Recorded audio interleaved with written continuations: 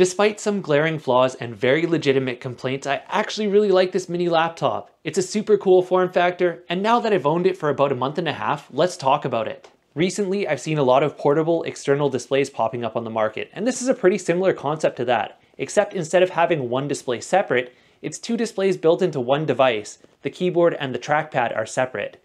You can use an on-screen keyboard, but unlike the Lenovo version, it doesn't have dedicated software for a nice on-screen keyboard, so it's a little bit wonky to work around. I'll show you more about that in a bit.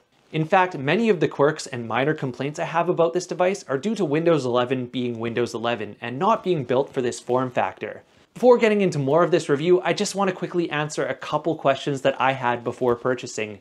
Number one, I'd envisioned this device as the perfect drawing tablet with my art on the lower screen and a reference or video on the top, but unfortunately there is no pressure sensitivity, so don't buy the stylus. Secondly, the keyboard and mouse combo that comes with this device is not bespoke. It's just a generic Bluetooth keyboard and mouse, and while it works fine, it does not fit properly with this device. It kind of sticks out to the side. Finally, the last question I had is it a legitimate i3? And from my testing, absolutely. The i3 is substantially faster than the N100, and that's the main reason I got this device. But anyways, let's get into the meat and potatoes of the review, go to the voiceover, and check this thing out a little bit closer. I had two reasons for getting this PC. First of all, apparently I just love burning money buying expensive and untested generic products. At the time of buying this, it was a new product with no ratings at all. Even now, 2 months later, it's only been bought 14 times. My second reason for buying this, well, I just wanted something better than the N100 in a super compact form factor. So here we are, this incredibly quirky mini PC, and I just think it's neat. These unbranded devices really lack the care and attention that goes into mainline bigger brands, and that shows in a bunch of little tiny issues. I've put a list of things I like and dislike about this mini PC. I'll go over most of these in more detail in the video, but just in case, here's the list. Now let's dive a little bit more in depth into those things, starting with the form factor. From the outside, this device is more like two tablets strapped together than a regular laptop. Most of the body is solid metal, but there's this weird ridge on the back with a sort of faux leather texture. It slides up and down when you open the device. It kind of looks like opening the spine of a book. Looking closer, behind this leather piece reveals a hinge that otherwise would not be protected, as well as some ribbon cables. The left side of the computer has its ports, a barrel jack for charging, two Type-C ports, one of which has display out as well as power in. Doesn't seem to support Thunderbolt though. A full-sized USB and the power button. There is no headphone jack, and I wish that they had a headphone jack instead of this barrel charger. The build quality, I'm overall quite happy with it, although I do question the durability of this hinge material and the sliding mechanism. Mainly it seems like the kind of thing that will attract dust and dirt getting in between the seam here, and it already has a little bit of a creak to it, even though I've only owned this computer for over a month. Also, another result of this awkward hinge is this device can't do the sort of typical 2-in-1 yoga pose. It can't fold over itself into a tent. Other similar generic dual screens can do this, so it's a bit of a shame that the feature is missing. The laptop does also pass the one-handed opening test, but just by a little bit, a slim margin. Let's take a look at the screens now. I don't actually have tools to measure the displays, but to my eyes they look really good. The color and calibration matches despite them almost certainly being two different panels. I don't think most people would notice the differences in practice. Just under careful inspection, one of the two panels has a slightly worse viewing angle, and on camera it also shows up with a little bit of flicker. The other one does not. Also worth noting, that flickering is not visible in person. I've had moments when there is a software error and one of the screens defaults to a 90-degree rotation while the other does not. And in things like the BIOS and splash screen, the two screens just mirror each other. It's kind of interesting actually. Since Windows sees one display as built-in and the second display as external, rotating the device only rotates the one that counts as the built-in display. The other one needs to be manually rotated in the display setting in order to have both at 90 degrees. And I just found turning rotation off and rotating them manually the best way to do this. There are some other software quirks as well. The first quirk is kind of a shame. First thing I did was install an antivirus program and check out the Windows installation that came with this computer. Whoops. Way to go, Topton. Whatever you did to the Windows install is super sketchy. And I did test this device before reinstalling to see if there was any software configuration or extra software that had been added to make the computer more usable, and I didn't really find anything that would add value to the computer. So I just wiped it and reinstalled Windows, and thankfully reinstalling Windows fixed the virus infection. As well, I did not need to download additional drivers. Windows eventually figured it out for itself. I did, however, need to recalibrate the dual touch display. If the two touchscreens are reversed or touching one screen, inputs on the other screen, go into the old style control panel, choose Tablet PC Settings, click on Setup, and then press Enter on a keyboard to skip the first screen. Touch the second screen with your finger and it should be good to go. Windows 11 is far and away the biggest hindrance to this device, and that's because it really only expects one built-in screen, perhaps one second screen, and at most one of those two screens being the touchscreen. One example of this is with Windows' on-screen keyboard, which defaults to being on whatever window your app is on, so there's no way to keep that keyboard pinned to the bottom and input text to an app on the top. And at best, with the mini version of the keyboard, you can drag it down to the bottom, type from there, but tapping on the top again will bring that keyboard back to the top display. Here's what that would look like if you had actual software like Lenovo does with their dual screen laptop. The keyboard and virtual trackpad is pinned to the bottom screen and gives it that real laptop-like feel without needing an actual keyboard. You can pin Windows virtual trackpad to the bottom and the smaller keyboard, but that smaller keyboard is worse than most phone keyboards, even if it does have swipe text input. Another quirk of this computer is the wake function when the displays are turned off. Even with the computer still running, it's hard to get the displays to turn themselves back on once they've turned off for power saving. Clicking on a Bluetooth keyboard or trackpad will turn them back on, but the touchscreen doesn't turn them back on, tapping the power button doesn't turn them back on, and the only way I could find to get the screens back on was to press and hold the power button for 5 seconds. The problem is, if you press and hold it too long, the computer will reset.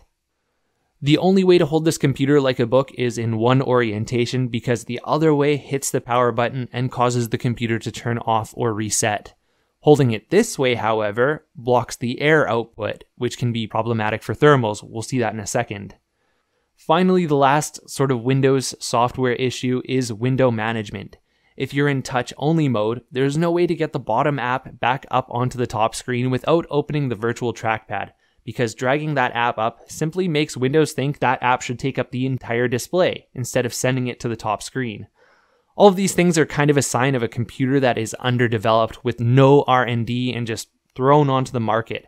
As I said in the introduction, this is kind of a mid-tier Windows tablet with a second screen strapped onto it, and that really shows in terms of just the software care. There is none.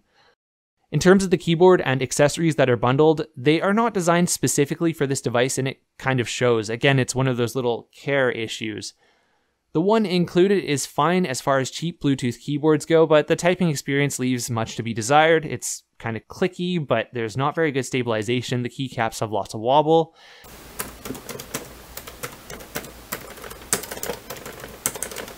The trackpad is actually decent in terms of response, and it feels quite good to use despite being plastic cover instead of glass.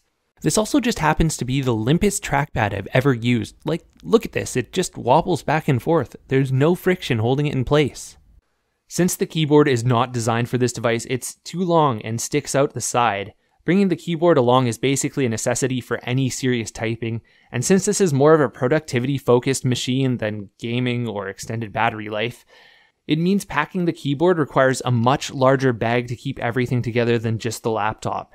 Since this laptop is similar in size to an 11-inch iPad, perhaps a Bluetooth keyboard and trackpad designed for that device would fit a lot better. With a better keyboard, this computer could be used as an actual laptop in single screen mode, with the keyboard on top of the lower display. Now let's talk about the biggest downside to this device, which is the battery life.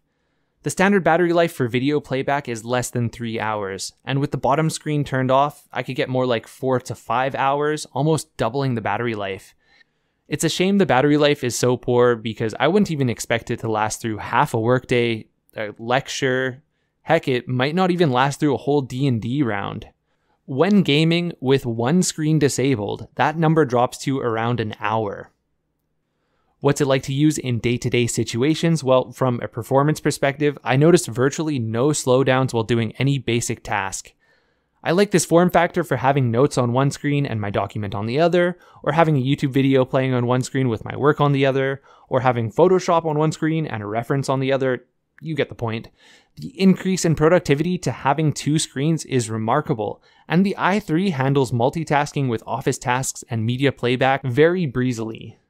The form factor definitely takes a little bit of getting used to. It's kind of awkward as an actual laptop on my lap or on the couch or something, but I've had better luck standing the device on an armrest of the couch and using the keyboard on my lap instead of being all compressed together.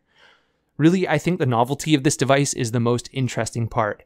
Portable external displays are really inexpensive and widely available now, and they don't compromise the battery life or typing experience of an ordinary laptop. However, this device is kind of the opposite mindset, where instead of packing along a separate portable display, that second display is always built in, totally mandatory, and you're packing along a separate keyboard and mouse. This laptop is one of the best doom scrolling devices I've ever owned because I can have a video playing and just social media until I'm super angry at the world. Right, so let's do some benchmarks, starting with the storage benchmark. The included storage is pretty low end. It may plug into an NVMe port, but it just runs at SATA speeds. You can see it on screen. Now, Geekbench 6, here's the results. I'm going to compare that to the N100. Cinebench 2024, same thing. You can see the results on screen here. These results are quite a bit higher, and honestly, I cannot overstate how much more performant the i3 is versus the N100 in that last mini laptop I used. It's important to keep in mind that this i3 is still a low-end processor meant more for office tasks and light gaming rather than intense AAA titles, but let's check out some games anyways. The screens are both 60Hz, but with this i3 and its integrated graphics, I wouldn't expect to be pushing that too much. I chose these games because I know they run on the Steam Deck, but the question is, how well will they run on this little baby i3? And Spyro Reignited Trilogy 720p low is absolutely playable. Unfortunately, this laptop has some thermal issues when it comes to gaming. Regular day-to-day use, you don't really notice it. The fan spins up occasionally, but nothing like this. That fan is howling, and the CPU is locked at 100 degrees Celsius. I tried disabling the lower screen and locking the frame rate to 60 frames per second to try and get it to drop below 100 Celsius, but nothing really helps. That rear fan is super small and it's choked out by the little tiny vent holes. So just for the sake of doing the thing, here is 1080p low, and yeah, this is unplayable. Not only is it often below 30 frames per second, but everything feels super chunky, and it's quite hard to react in time to the enemies. Realistically, if you're going to play any newer games on this, it's going to be at 720p. The reality with gaming is that this computer overheats very quickly while it's plugged in, and the battery drains very quickly while it's not. Gaming at 720p is possible, and I would also suggest frame rate locking to 30 FPS in higher end titles so the computer isn't working as hard and generating as much heat. Unfortunately, that little fan inside doesn't seem to be doing too much. I put my hand next to the air output and it didn't feel warm at all, but the computer was reporting, 99, 100 degrees Celsius, so that's not great. Honestly, other than the fact that the CPU is pegged to 100 degrees C, this is a very playable experience. I'm not noticing any spikes in the frame time graph. Also, do keep in mind that the vast majority of these game shots, as well as benchmarks, were ran with the lower screen disabled to reduce the amount of heat that it outputs, because having that screen turned on, of course, increases the heat, and this cooling system can't keep up. I theorized that the cooling system is meant for the N100 version of this laptop and was not upgraded for this higher-end, hotter processor. Some of the heat issues are definitely caused by the charging circuitry. When the computer's plugged in, the area around the charger gets quite hot, and that's when the computer is constantly maxing at 100 degrees Celsius. Unplugged and on battery, it was often 5 to 10 degrees Celsius cooler depending on the game. In terms of media consumption, the single built-in speaker, it's loud enough, but it is kind of muddy and has basically no bass. I'll use it for minimal work in a quiet environment, but I wouldn't want to watch a whole movie on it. Unfortunately, there's no headphone jack to easily plug in an external speaker, so here, have a listen. This is what it sounds like.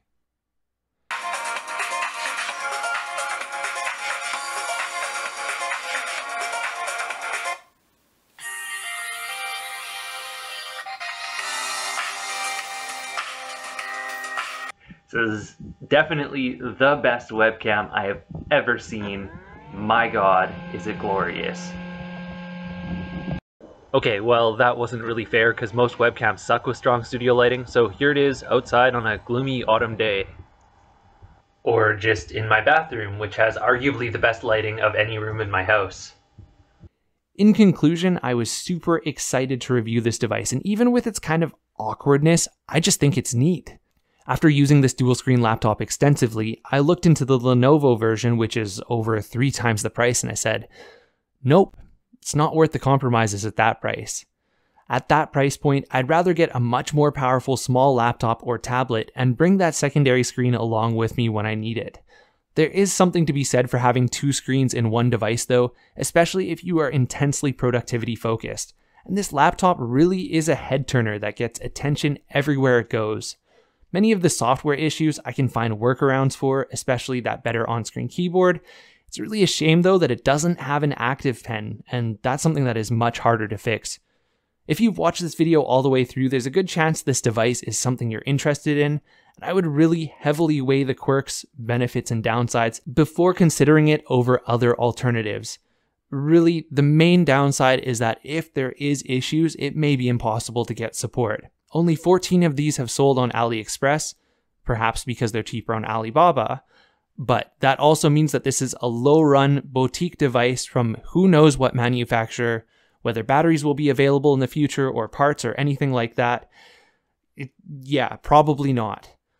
In the end, after nearly 2 months of owning this device, I found myself often turning off that second screen and just using it in one screen mode because I wanted to watch a video or do some single task where that second display would have just taken away from the precious battery life. But when I did need that second display, it was highly valuable, and it was those moments where I thought, wow, this device is so cool. Hey, thanks for watching. If you have any questions, please let me know in the comments below. Don't forget to like, share, and subscribe to the channel. See you in the next one. Yeah. See, that's how it is, and it just sits here. It just sits here. There's no there's nothing holding it. Just weight and friction.